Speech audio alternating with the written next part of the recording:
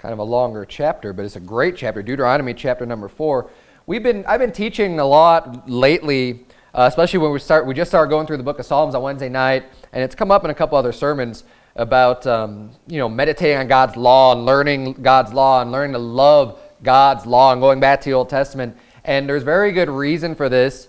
We see here in Deuteronomy chapter 4, in verse number 40, the Bible says, "Thou shalt keep therefore his statutes and his commandments, which I command thee this day, that it may go well with thee and with thy children after thee, and that thou mayest prolong thy days upon the earth, which the Lord thy God giveth thee forever." It's for our own benefit. It's good to know God's laws. He gives us his laws for a good reason and things like that. Now, we know that. I've taught that before. But what happens oftentimes is when you really start digging into God's law and loving God's law and speaking what's in your heart, if God's law is in your heart, what are people going to call you? They're going to call you judgmental, right? Or why are you judging?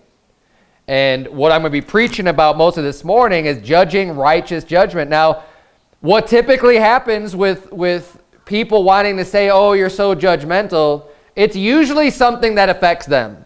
Most people don't have a problem when you're judging things that don't have some type of an impact on them personally. For example, we think about it, we judge all the time. People judge. You have to judge constantly. We constantly are required to judge. We do it on a day-to-day basis. Even the people that say judge, oh, you're not supposed to judge, you can't judge anything, they're always judging. And in fact, when they're telling you not to judge, they're judging you by you saying whatever it is that you're saying. Oh, no, you can't judge. They just made a judgment that you're wrong. You always have to decide right and wrong, at every aspect pretty much in your life, during the day, whatever you do. When you make decisions, guess what? A decision is a judgment. You're deciding what you're going to do. You're deciding, and now most importantly, we want to know what's right and wrong. You can make this, decisions on what you're going to make for lunch or whatever that have no bearing necessarily or any consequence of any real value. But in judging right from wrong, we need to figure out what's right and what's wrong. And we get that, of course, from God's Word. I mentioned before we start reading to turn to Proverbs 21. Proverbs chapter 21. Keep your place here in Deuteronomy 4. We're coming right back to it. But if you want to look at Proverbs 21, verse number 2, the Bible says, "Every way of a man is right in his own eyes, but the Lord pondereth the hearts." So every way, every time, people generally think that what they do is right all the time. That's how people are. Every way of a man is right in his own eyes. The Bible says, "But the Lord pondereth the hearts." God knows what's in your heart. God knows the truth. And then in verse 3 it says, "To do justice and judgment is more acceptable to the Lord than sacrifice." See, people think they're going to make God real happy and pleased with them when they put forth, oh man, I made this great sacrifice of my time, of my money, or whatever. And the Bible's saying, you know what? Just to do justice and judgment is more acceptable. I want you doing what's right. And notice it says judgment. So doing judgment is more acceptable to God than offering up sacrifices. That's what he wants to see more. He actually wants to see good judgment from us. So I'm not going to spend a ton of time in proving that, yeah, we should judge. It's pretty obvious that everybody judges, but God wants us to have a righteous judgment. So, when everybody judges, whether they want to admit it or not. Turn back, if you would, to Deuteronomy chapter 4. But who decides what's right and wrong, right? The way of every man is right in his own eyes. Where do we get judgment from? Who decides what's just? Of course, the answer is God. God determines what's right and wrong.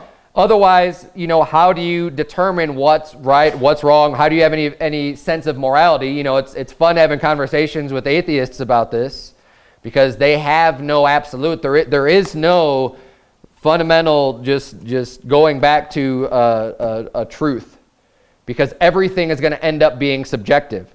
Because whatever they say is, oh, well, if you hurt other people, that's bad. Well, who are you to say that? Right? If we're on the same level playing field and say, well, what if it helps me to hurt somebody else? Why should I care? What would make that wrong? Well, you shouldn't do that. Well, why? Why shouldn't you do it? Because it's not nice. Well, so what? If it's for my benefit, I think it's great. So when you have that type of a mindset or an attitude, who's for anyone to say anyone else is wrong? But see, it's mostly the atheistic, God-hating community that's going to be railing on the Christian, saying, don't judge anyways. Because ultimately, whether they're going to profess it out loud in front of everybody or not, that's the attitude they have, is that it's all about me. If it's good for me, then every way of man is right in my eyes. The things that I do are okay. And they have no solid way to define right and wrong because they don't believe in God, or they don't want to believe in God. They don't like the God of the Bible. They don't like the rules of what is right and wrong, so they just want to say, no, that's not right, but I'm going to come up with my own. And without God, without a creator, there is no one's better than the other. Now, that doesn't prove that God's real, but that's just the fact of what they believe. Turn if you to Deuteronomy chapter 4, where we read verse number 1, because the Bible tells us all that we should and should not be doing. God even outlines how his system of government is to be run on this earth. He gives us all the answers. And a system of government, the government that God designed to have, and I'm not going to get too much into this, but you can read Romans 13, and you can read many other passages in the Bible, is that God establishes powers, and the purpose of a government is in order to punish evildoers. So when people do break laws, when they do go too far, when they do harm other people, when they do steal and commit murder and commit other crimes against other people that God has said, this is wrong, you can't do this, the job and the role of the government is supposed to punish those people because there has to be consequences for their actions. It all makes perfect sense. It's not anything very earth-shattering that I'm covering right now this morning about this. But look at Deuteronomy chapter 4, verse number 1. The Bible says, now therefore hearken, O Israel, unto the statutes and unto the judgments which I teach you, for to do them that ye may live and go in and possess the land which the Lord God of your fathers giveth you. The statutes, which is laws, and judgments, right? These are God's judgments on what's right and what's wrong. Verse number 2. Ye shall not add unto the word which I command you, neither shall ye diminish aught from it, but that you may keep the commandments of the Lord your God which I command you. Your eyes have seen what the Lord did because of Baal Peor. For all the men that followed Baal Peor, the Lord thy God hath destroyed them from among you. But ye that did cleave unto the Lord your God are alive, every one of you, this day. And basically he's just proving the point. He says, look, don't take away from my words. Don't add to it. My law is the law. It's the way it is. What I said is right. You don't have to change it. Don't alter it at all. And if you love my law, if you listen to me, you're going to live. Things are going to go well for you. And if you despise my law, if you don't do what's right, it's not going to go well for you. And he brings up this example of Baal Peor. He's saying, look at everyone that claimed to Baal Peor and they went off into fornication and married strange wives and things like that. He says, look what happened to them. I destroyed them all. But those of you that kept my word, you're alive today. You didn't go off in that path. You went and took the right path and didn't do that which was wrong. Verse number 5. Behold, I have taught you statutes and judgments, even as the Lord my God commanded me, that you should do so in the land whither you go to possess it. Keep therefore and do them, for this is your wisdom and your understanding in the sight of the nations, which shall hear all these statutes and say, surely this great nation is a wise and understanding people. For what nation is there so great, who hath God so nigh unto them as the Lord our God is in all things that we call upon him for? And what nation is there so great that hath statutes and judgments so righteous as all this law which I set before you this day? Now this statement is showing and making clear that if they were to follow God's laws and institute God's commandments and set up things to be run under God's orders, with God as the king, with God as the lawgiver, and they instituted these things, he says, you would be, that would be so wise and show how much understanding you have to trust God, that God's judgments are true, that all the other nations around would say, wow, what nation is like this nation? And see, people want to go to, and look, I understand, we're not living under those conditions today. We don't have a government that has claimed God's law and claimed God to be king and is being run under that as the nation of Israel started off to be, as God had intended. But even Israel changed later on when they wanted a king. And God said to Samuel, fine, they haven't rejected you, because Samuel was a judge at that time. God ordained there to be judges that would rule and basically determine right from wrong according to God's word, according to God's judgments. They would be the ones, when a case would come up and people have a conflict, that would judge and say, well, here's what God's word says. And they would make that proclamation. They would be the final authority because they're going back to God's authority and God's ultimate judgment. That's the way that God designed human government to be run, using God's commandments, God's laws. Yet today, even Christians want to just kind of, well, that was for a different time. That was for different people. Things aren't like that. Yeah, they're not like that now, but what they're doing is they're trying to throw away a lot of the judgments that God has pronounced because they're not popular today. They seem to think that they can be judges over God's law in determining right from wrong apart from just accepting what the Bible says. And let me explain it this way. What I'm talking about is that there are what today's society would deem to be very severe punishments for different crimes according to the Bible. For example, if someone were to get caught kidnapping someone else, the Bible says that is a death penalty. That is a capital crime. If someone is caught kidnapping somebody else, you put the person to death. If a person is caught committing adultery, cheating on their spouse, if they go off and they commit adultery, the Bible says you put the adulterer and the adulteress to death. They lose their life.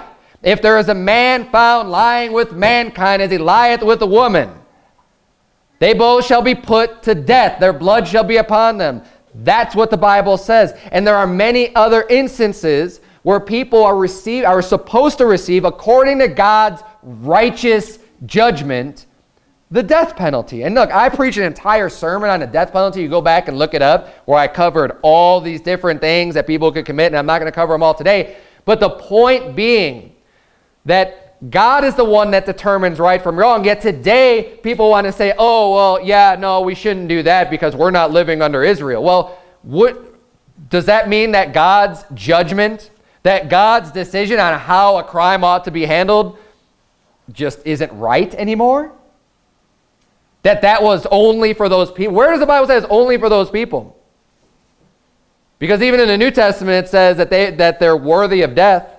You can read Romans chapter 1. You can read 2 Peter chapter 2. You can read the book of Jude. You can see that, no, all of those things are examples. All of those truths still stand. But the problem is that people want to just say, oh, well, you're so judgmental. No, you just don't listen to God. You don't have faith in his word. Because, and ultimately, at the end of the day, when we make a judgment and say, you know what, sodomy is such a bad sin that people deserve to be put to death over it. Oh, you're so judgmental. It's God's judgment. I didn't come up with that on my own. If I were to come up with something on my own, I probably wouldn't say that it deserves a death penalty. Just in my own reasoning, just void of God's counsel and wisdom and understanding, I would probably come up with something different on my own. And, in many cases, I probably would in almost every situation. But see, we have a different perspective too, because we know that we're sinners. And that however you judge, it's going to come back to, so, the tendency might be, well, let's take it easy on everybody, right? Because I know that I'm not perfect, so let's just take it easy on everybody. But that's not right. Now, the way that you judge, I'm going to get into this a little bit more when we turn to Matthew 7, places like that. We do want to be careful in our judgment that it is righteous. And that's the whole point of my sermon this morning, is righteous judgment. Okay? But you don't get more righteous than just what God's word says. It says what it says. And we need to embrace God's word and just say, this is what is right. Now look, I know, and I'm not advocating, and I never have, that anybody go and just be the power that executes judgment upon sinners or upon people who break the law. What we see is God's establishment of what the rule of law should be. And one of the reasons why it's important to even go over this stuff is, there's a few reasons, but one is because we live in a society where our laws can change. There is some type of an input, and we can have some type of an influence on, let's try, if there's ever going to be a change in the law, let's elect people, or let's have people that are going to stick to God's law and institute these punishments. Because it can change. It's probably not going to, but still, we need to be aware of that and just know what's right and what's wrong. So if someone comes along and tries to tell you, a different judgment, what should be right and wrong, it's, we could return with the Bible. I was just recently watching or listening to, sometimes when I work, I listen to some documentaries and some other things, and I realized how and it didn't take this for me to realize how corrupt our justice system is, but one of the things that they do when they're trying to find murderers and killers and stuff like that is they offer people, these plea agreements, and they'll say, oh, well, you'll get only this punishment if you give us information, and if, they start making deals with them. But God's word says that you're not to take any satisfaction, like from a murderer, that you're not supposed to make any deals with them, that the punishment is supposed to be the death penalty no matter what. That in order for God's judgment to be executed properly, you don't make deals with them, you don't talk to them and say, well, who else can you turn in, or what more information can you provide? If they're found to be a murderer, they're to be put to death, and there should be nothing taken in exchange for that, because otherwise justice isn't being served.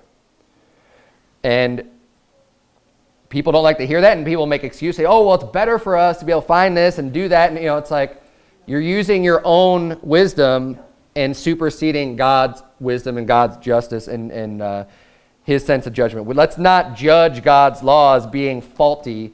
We should accept and embrace God's law and recognize what it truly is. Turn, if you would, to Leviticus chapter 26.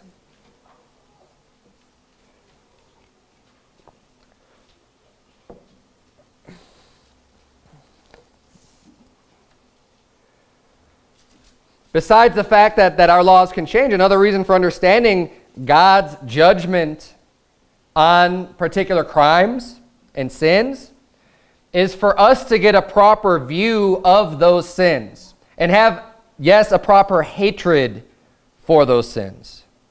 That we should abhor the evil and cleave to that which is good, and understanding how bad certain things are will help us in our judgment, so that we could not get this soft spot for sins, especially sins that God considers to be capital offenses.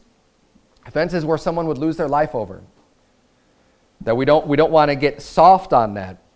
Let's stay with the right judgment and justice according to God's word. Leviticus chapter 26, we're going to start reading there in verse number 14, because today people despise God's law.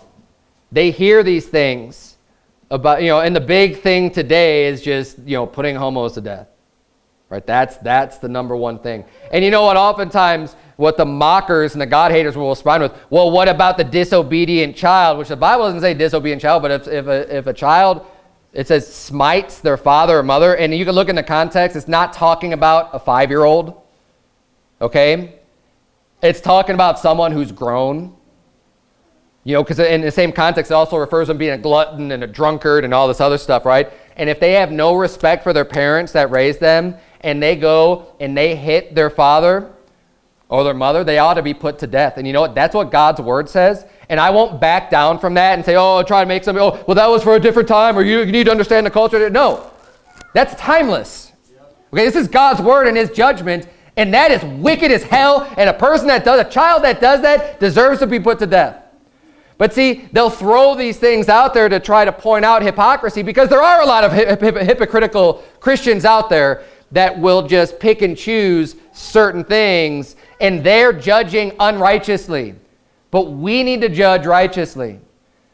And we should not have hypocrisy and picking out certain sins that we feel are worse than others, when God's word says, hey, no, adultery, kidnapping, a child smiting their parents.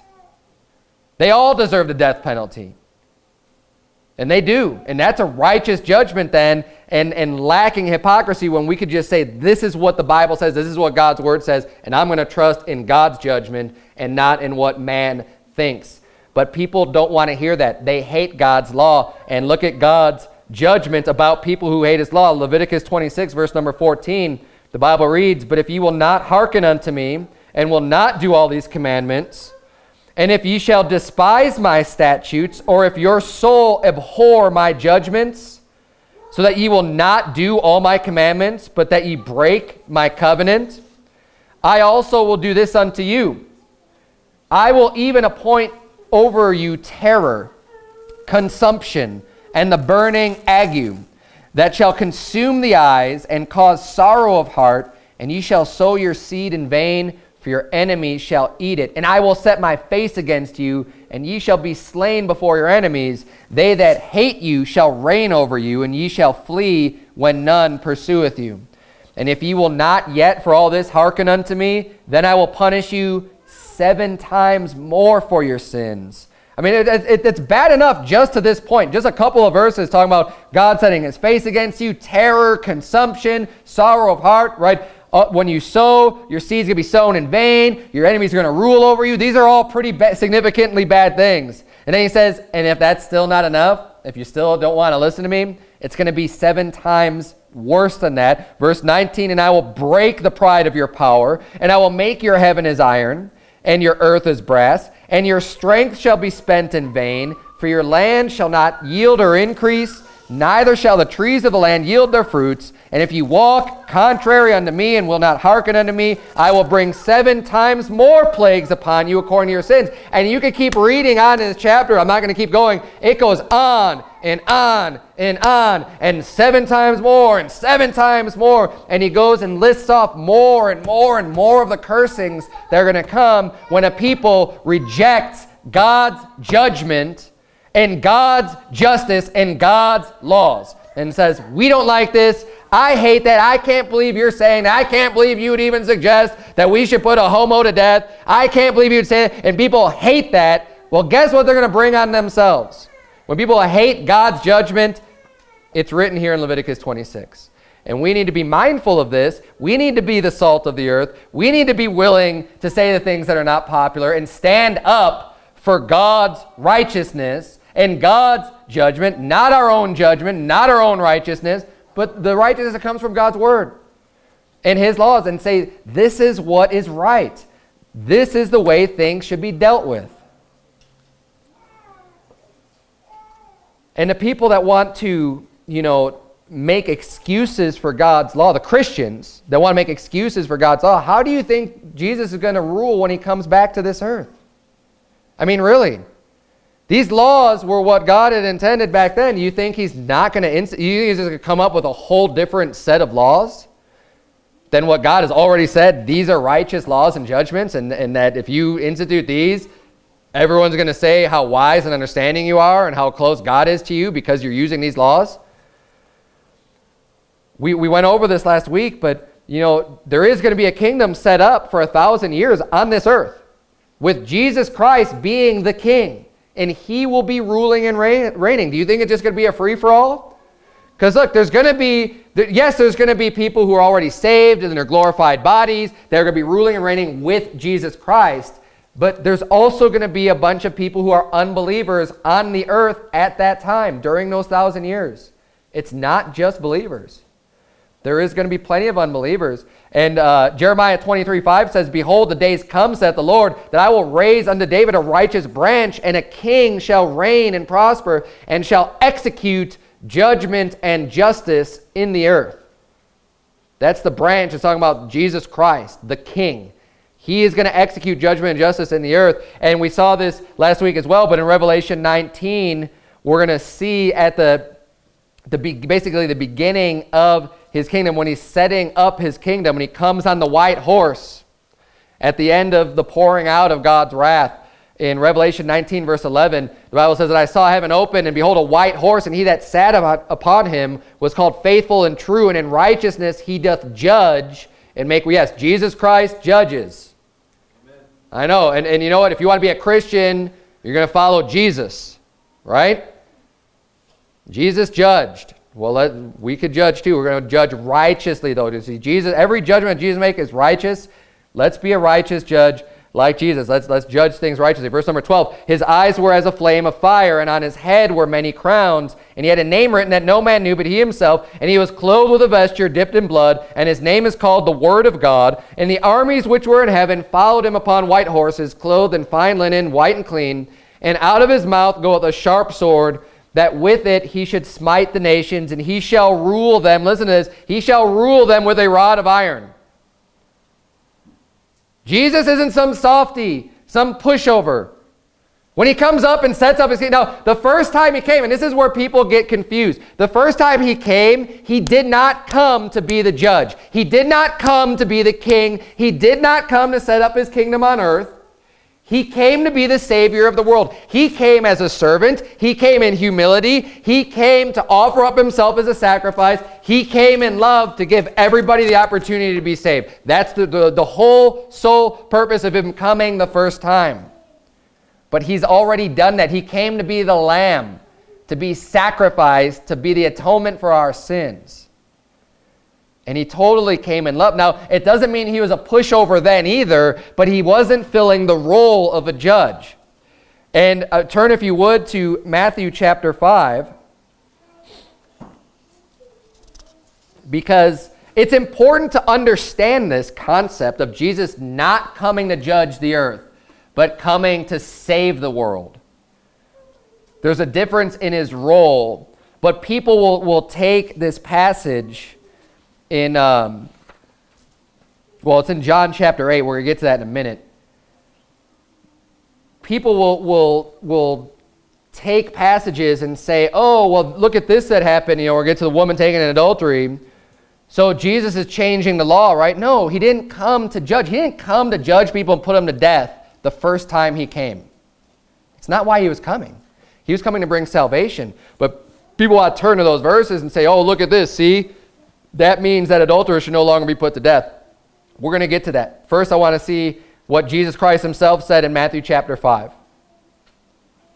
Because when he comes a second time, he is going to come and be a king and be a judge, and he will be ordering the execution of people that disobey his laws, that are capital crimes. Yes, he will.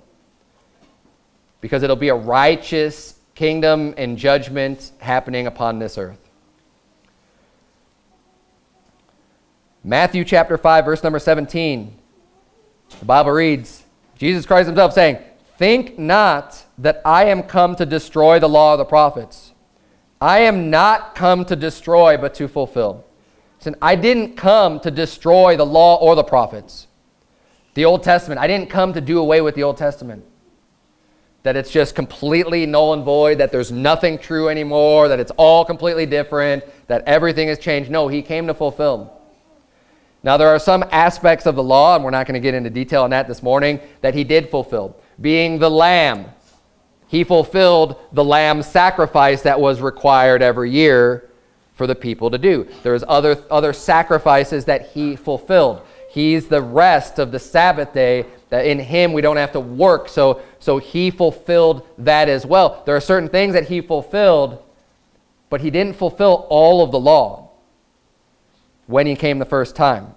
Verse number 18, for verily I say unto you, till heaven and earth pass, one jot or one tittle shall in no wise pass from the law till all be fulfilled. All has not been fulfilled yet.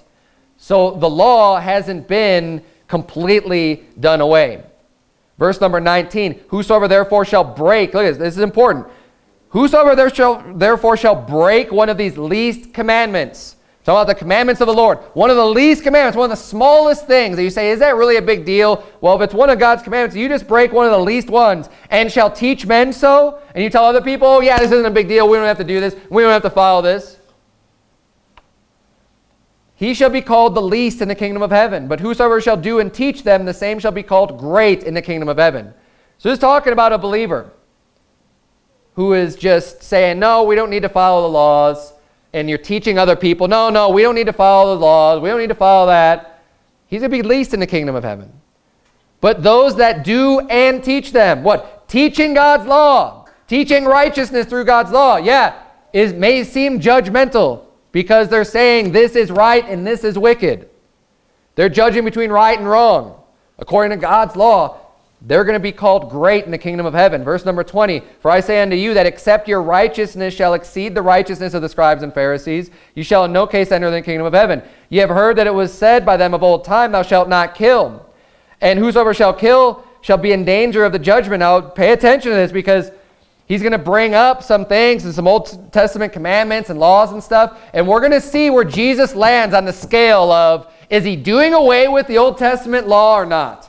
Because he says, hey, you've heard it said that you shouldn't kill, and if you kill, you're in danger of the judgment. Look what Jesus says, verse 22. But I say unto you that whosoever is angry with his brother without a cause shall be in danger of the judgment. And whosoever shall say to his brother, Rake, shall be in danger of the council. But whosoever shall say, thou fool, shall be in danger of hellfire. Does it sound like he's softening up the crimes and the punishments at all? Or is he making them a little bit more strict? Because he says, hey, you heard it said not to kill, but I'm telling you, if you're angry with your brother without a cause, you're in danger. Being angry with someone and killing someone are obviously two different things. And he's ramping it up and making the standard even more tight than it was in the Old Testament. Jump down to verse number 27. 27, he says, ye have heard that it was said by them of old time, thou shalt not commit adultery, right? And adultery was another one. He mentioned murder, capital offense. Adultery, capital offense, thou shalt not commit adultery. But I say unto you that whosoever looketh on a woman to lust after her hath committed adultery with her already in his heart. He's saying, when you're lusting after someone, you're committing adultery in your heart. And he's condemning it. Don't do it, right? Verse number 31, we see another reference here. It hath been said, whosoever shall put away his wife, let him give her a writing of divorcement. But I say unto you, that whosoever shall put away his wife, saving for the cause of fornication, causeth her to commit adultery, and whosoever shall marry her that is divorced, committeth adultery. He's laying out the law and explaining, no, look, you need to really pay attention to the law and apply it in every situation, every aspect. And give the full meaning, where he's not lessening it, he's not weakening the law, he's strengthening it by applying the law to many other things, right? Like applying it to what's in your heart and applying it righteously to other situations. That's what Jesus did. This is what Jesus said. So turn, if you would, to John chapter 8.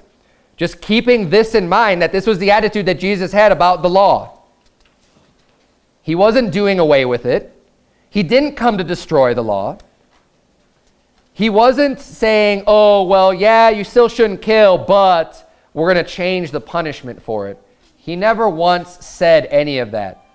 Now, people interpret things like this because of the story in John chapter 8, and this is always the passage that the people who never read their Bibles always want to turn to, because this is like the only thing they ever remember or have ever heard, because it's their go-to to tell people, oh, this is why you can't judge. This is why you can't say things that I don't like. This is why you can't say this is a sin or this is wrong, because of John chapter 8.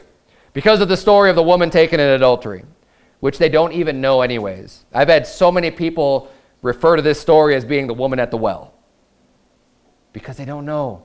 Like, no, this isn't the woman at the well. This is the woman taken in adultery. The woman at the well got saved. Okay, this is just a woman taken in adultery that the Pharisees tried to trick Jesus into slipping up and to have some way they can accuse Jesus of. This is that story. Oh, you didn't know that that's what they were doing? Yeah, it's because you didn't read it. You just heard someone else talk about it and tell you that we shouldn't tell anyone that anything they're doing is wrong, because that would be judging. And Jesus said that, whosoever is without sin, let him first cast a stone. So that means we can't ever make any judgments on anything. That's ridiculous. Let's read this passage. Let's actually read it and see what the Bible is saying in this passage, so that we're not deceived by people who want to just throw this out there and teach falsely on it. John chapter 8, look at verse number 4. They say unto him, Master, this woman was taken in adultery in the very act. So they caught a woman who, basically what they're saying is that there's no way that you can get out of this because, it wasn't just he said, she said. We caught her in the very act. She's committing adultery. They bring her to Jesus, okay? Now, and this is where they're trying to trick him. And it even tells you that. Verse 5, Now Moses in the law commanded us that such should be stoned. But what sayest thou? Now, is that true? Yes, it's true. She should be put to death as an adulteress, or according to the law of Moses. That is a true statement. But what are they trying to do? Look at what it says, verse 6. This they said, tempting him that they might have to accuse him. And you can see multiple points in the Bible where they're trying to do this. They're trying to put Jesus in a situation where there is no right answer. They're trying to make it so that no matter what he says, they'll be able to accuse him and get him in trouble and get him executed or whatever, because their plan was to kill him. Now, what we could understand when you read the whole Bible, you know that during this time they're under Roman rule. And when the Jews wanted to put Jesus to death, they had to bring him to Herod because they said, well, we don't have the authority, basically, to put him to death. According to our law, he needs to be put to death. So we want you to do the sentencing and judgment against him, because they weren't allowed to put people to death and to follow their own laws and their own rules. And in so doing, they would be usurping the authority of the government, which would have gotten, so if Jesus would have said, yeah, put her to death. Yep, Moses' law says execute her, put her to death. Then he would have been in trouble with the Roman government. They would have had whereof to accuse him. And if he would have said, well, no, then he's obviously breaking the law of Moses. And then they could say, see, he's not a prophet because he doesn't believe in God's law. So they were putting him in what they thought was an unwinnable situation. But we also have to remember, too, did Jesus come to judge people, to judge sinners, and to tell them and to send them to hell and to execute judgment upon them? Is that why he came? No. He came to seek and to save that which was lost. That was his mission and his objective. He didn't come to fill the position of a ruler or a king. And when they tried to make him king, he got out of there because he didn't want that to happen. That was not God's will. That was not the will that was supposed to be done. So in this story, the whole point of them bringing her to him was to catch him and to trip him up in his words and to accuse him. That's what they were trying to do. So here's how Jesus deals with the situation, how he handles it wisely without getting himself in any trouble and without them being able to accuse him of anything. It says, but Jesus stooped down and with his finger on the ground. At first, he just ignored him. Just like he didn't even hear him. Just like, whatever. I'm not even going to talk to you. Because he knew. He knew what they're trying to do. Verse number 7. So when they continued asking him, he lifted up himself and said unto them, he that is without sin among you, let him first cast a stone at her. Did he say, don't kill her? No. Actually, the contrary, what did he say? Go ahead, throw a stone at her. But he added a caveat. Well, if you're without sin, and obviously there's a lot of teaching. This is a great story. And there's a lot we can learn from this. But it makes me angry when people just butcher this story and make it into something that he's not teaching. Because he did not say that, well, I know that Moses commanded you to put an adulteress to death, but I'm saying that we don't put him to death. He did not say that at all. He said, let him first cast a stone. If you're without sin, go ahead. Pick up a stone and cast it at her. And again, and let's keep reading, verse number 8. And again, he stooped down and wrote on the ground. And they which heard it, being convicted by their own conscience, went out one by one, beginning at the eldest, even unto the last. And Jesus was left alone, and the woman standing in the midst. So they all left. Because they were convicted. They realized, hey, I'm a sinner, whatever, and all the things that they've done. And these people, too, that brought them to, these are wicked people. And I mean, these were probably murderers already, they have no ground to stand on in their judgment. But they all leave. So now there's Jesus and this woman, verse number 10, when Jesus had lifted up himself and saw none but the woman, he said unto her, Woman, where are those thine accusers? Hath no man condemned thee? I was like, where is everybody? Because you also remember under Moses' law that there had to be at the mouth of 2 or 3 witnesses in order for someone to be put to death. You can't just take like one person's word for it or anything like that. You have to have accusers. You have to have someone that's going to witness and say. Now he's at the point, well, is no man condemned? She said, no man, Lord. And Jesus said unto her, neither do I condemn thee. Go and sin no more. Well, it got to the point he couldn't even execute the judgment. Now there's no more witnesses. There's no more people bringing up the accusation against her. And that's over. And he tells her, you know what? Because he didn't come to condemn. He came to save, not to kill and destroy. I don't condemn you. Go and sin no more. And he didn't say just go and keep sinning because it's all okay anyways, because there's no judgment. He said go and sin no more. Like, that's what the story says. It's not, you know. And the other thing that's funny too is people want to apply this story because these are people who literally wanted to like pick up stones and kill her. And people will use this now at the drop of a hat when you just say, this is wrong, this is a sin. Just recently, there's all that stuff that happened with that Greg Locke guy, the pastor Greg Locke.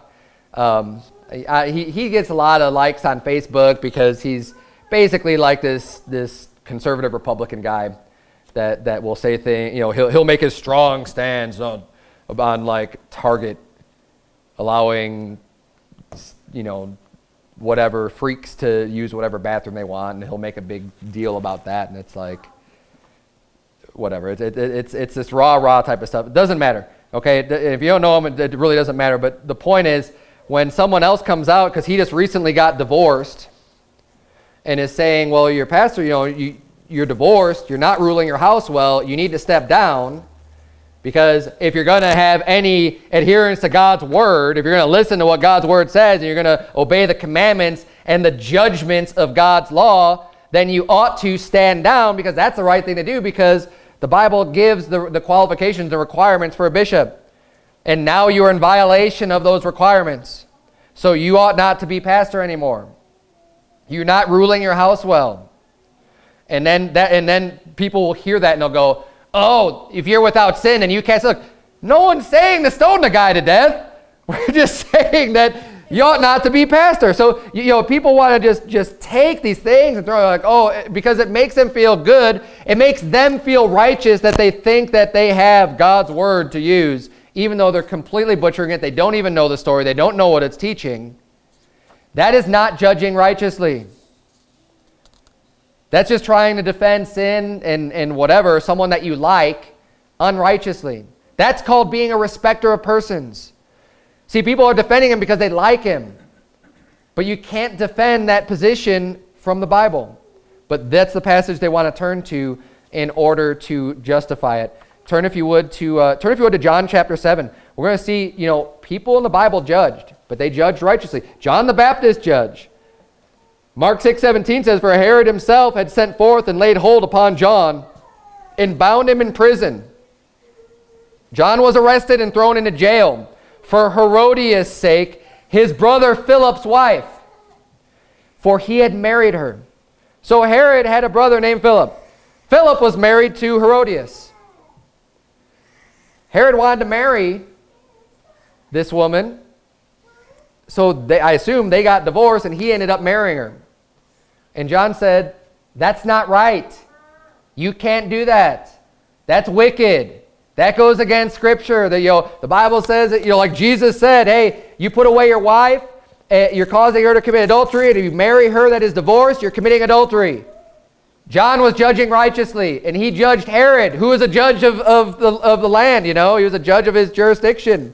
For John had said unto Herod, it says this in Mark 6:18, for John had said unto Herod, it is not lawful for thee to have thy brother's wife.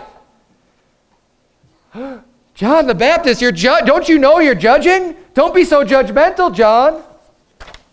Jesus said, among them that are born of women, there hath not arisen a greater than John the Baptist. Apparently, Jesus didn't have a problem with John judging. And you know what? John wasn't afraid to judge righteous judgment, even though it landed him in prison. He still had the guts to stand on God's word and not back down against any opposition.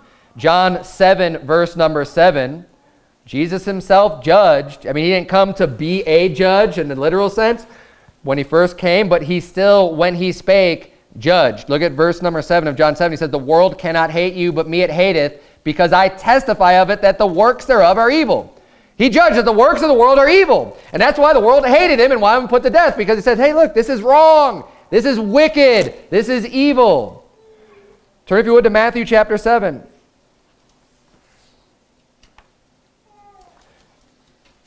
Matthew 7, I'm going to actually leave the rest for tonight. This is kind of a two-parter because I want to just show you, first of all, that judging is right when we do it righteously, when it's according to God's word, and don't let anybody back you down on saying what's right and what's wrong.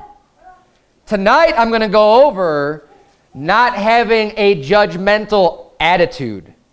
Okay, because there's a way that we ought to be judging properly, and we need to be judging righteously. And I'm going to get into that tonight, because you don't want to be so caught up in knowing and having this knowledge that, hey, if I'm judging righteously, it's okay. Yes, that's true. If you're judging righteously, it's okay. But there is an attitude that we need to have and a proper spirit that we ought to have about us when we make the judgments, when you make the judgment call, and we're going to go over that tonight. Because there's a holier-than-thou attitude that people can start to get when they get lifted up with pride and thinking that they know so much of the Bible and they're going to tell everybody what all of their problems are. That's not right either. Okay, and we'll get into that tonight. I want to deal with that aspect of it in the evening service. But today I just want to prove to you that, you know, this whole judge not just ever, you can't judge, you can't say anything bad, you can't say anything is right or wrong, because that's judging. That is completely false. Turn, if you would, to Matthew chapter 7, because this is the other place that people will quote, but they don't know where it is and don't know everything it actually says. We're going to read it and get it in context. Because most people that quote this will only quote the first two words of verse number 1. Judge not. Oh, judge not. So you're not supposed to judge. Don't judge. Judge not. But see, the passage continues. It doesn't just, there's not a period there after those first two words. It says judge not. It says judge not that ye be not judged. It's a very important distinction there. Judge not that ye be not judged. And let's keep reading, though, so we can actually get a little bit more than just the 2, 4, 6, 7 words that are written in that verse, to get added understanding to what he's talking about when he says, judge not that ye be not judged. Verse number 2, for with what judgment ye judge, ye shall be judged. And with what measure ye mete, it shall be measured to you again. What he's saying is that the same rules that you want to apply to everyone will also apply to you.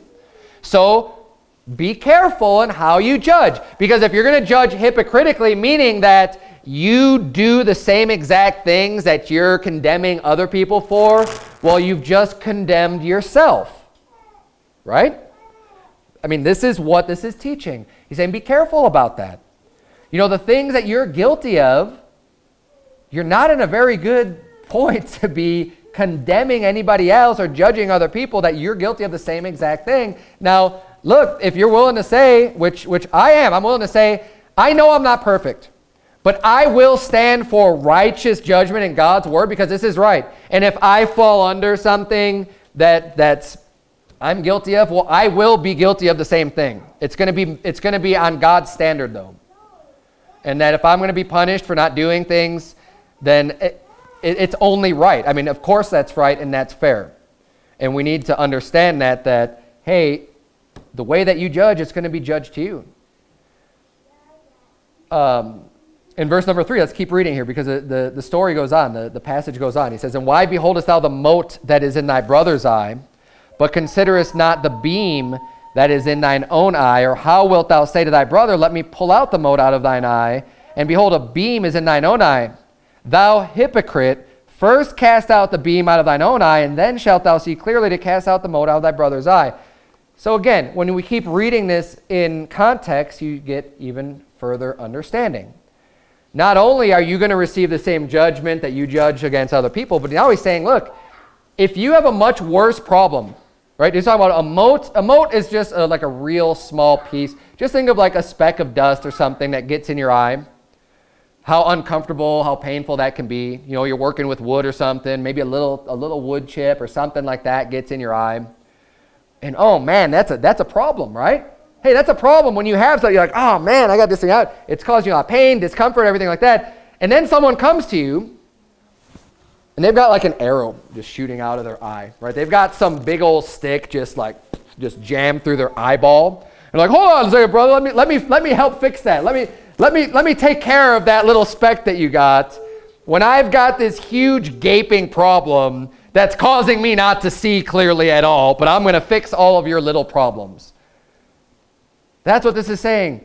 Don't judge hypocritically. Look, if you've got serious sin in your life, you have no place in judging other people that do like the smallest infraction.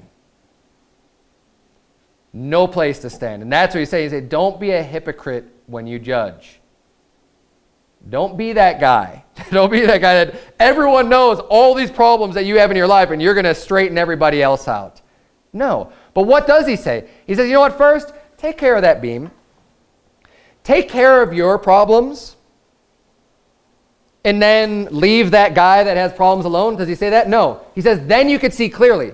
Once you clean up your act, get yourself taken care of, you've got your eyes flushed out. Oh, now I can see clearly. Now I can see righteously. Now I'm going to be able to help other people out. Because that's the goal anyways. It's not to tear down the guy that's got a mote in his eye. That's not the point. It's to help them. But when you help someone, sometimes it hurts a little bit even more. Right? Like if I'm gonna go up, let's say Brother Matt here has got something stuck in his eye, and I'm gonna be like, Matt, I see it. Hold on a second. Don't do it. Don't rub your eye. Don't do anything else. I can help you, but I have to go and actually put my fingers like into his eyeball. Well, you know what? That's probably gonna hurt a little bit more than whatever's stuck in there. But once you get it out, then things get much better right away, right? And when you are able to judge righteously, and you see someone that has that small flaw that you can help them with because you can see clearly, you're not going to be judging hypocritically, but you can help them. It might sting a little bit for that person to hear the fact that they've got this problem. But if they can accept that humbly, then that problem can help be removed from their life. And you can see where judgment here, and in John 7:24 is the last place I'm going to quote. Jesus said, judge not according to the appearance, but judge righteous judgment. That's how we're supposed to judge. It's just judging righteously, knowing what's right, knowing God's word, not being a hypocrite, and judging according to God's righteousness. The whole concept of, oh, don't judge ever is false. We can judge. We should judge. We should judge righteously. But let's learn God's words. Let's meditate in God's law day and night, as the Bible says. Let's know it. And then we can be the most effective in teaching and preaching God's law and helping people to get the sin out of their life so that they're not plagued with the problems that go along with sin. And come back tonight and we're going to go over, good ways of how to do that. Because there are right ways and wrong ways of doing that when you're trying to help people out. So that you're not just this pompous jerk that no one's going to want to listen to, and you're not going to be very effective at all because you just come across as this know-it-all that's just super judgmental of everybody. That's not the way we're supposed to deal with it or handle with it. So let's bow our heads and have a word of prayer. Dear Lord, we thank you so much for the instruction that you give us, dear Lord. I pray that you please help us to know right from wrong according to your words, that we can have righteous judgment, dear Lord, that we can make the right decisions, that we can help others out, dear Lord. And God, we just ask for you to continue to pour out wisdom and knowledge unto us as we read your words. And it's in Jesus' name we pray. Amen.